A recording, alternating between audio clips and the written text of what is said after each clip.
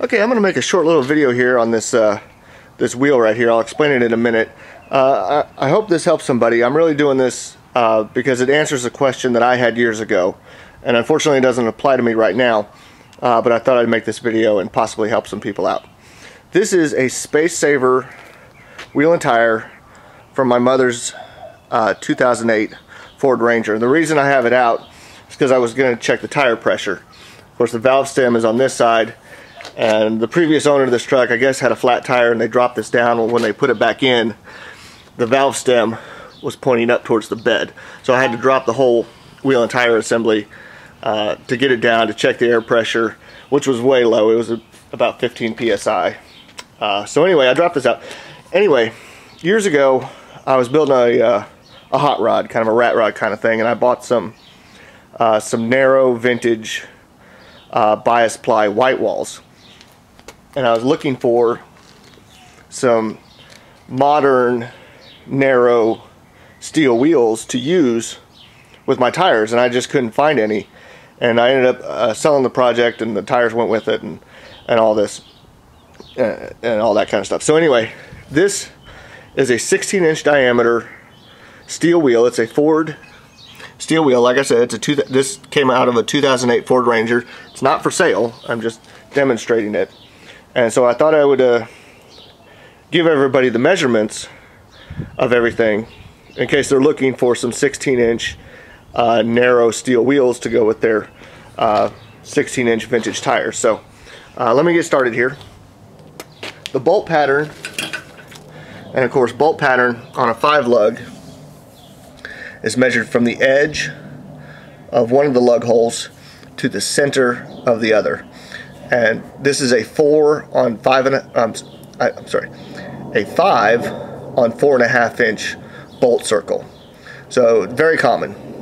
Also, the inside hub diameter, that's this area right here, the inside diameter of this hole that fits over the hub, either the rotor or the drum, the front hub, this inside diameter I measured out to 2.78 inches inside diameter. Also, the cross section of the wheel, and that is the width of the wheel, and that's from, obviously the tire's mounted, so I measured from the outside of the flange here to the opposite side outer flange.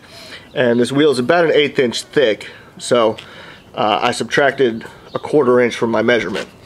I got a 4.5 inch wide that's inside of the flange to the inside of the opposite flange, 4.5 inches wide. And lastly, the back spacing. Back spacing is really easy to do. Oops. Of course, you just take your straight edge, lay it across your wheel. Of course, obviously there is a gap there between the tire and the wheel. I measured that out at 3/8 of an inch. So subtracting that 3/8 of an inch, I got a back spacing of 3 1/8 inch back spacing. So, like I said, if somebody's building a vintage hot rod or a rat rod or anything like that, and you need a skinny steel wheel to go with your skinny vintage tires, especially a modern wheel, the run out on these is much less than old wheels. I mean, I think older steel wheels, 1/8 of an inch is considered acceptable amount of run out. These are usually quite a bit better than that. They're at least half that, so they're a 1/16 of an inch run out. So like I said, 16-inch steel wheel. If you're looking for one for your vintage hot rod, check out these Ford Ranger Space Saver spares. See if you can dig one of these up on Craigslist or out of the junkyard or something like that. So anyway, just thought I'd post this video, and hope it helps some people out. Thanks for watching.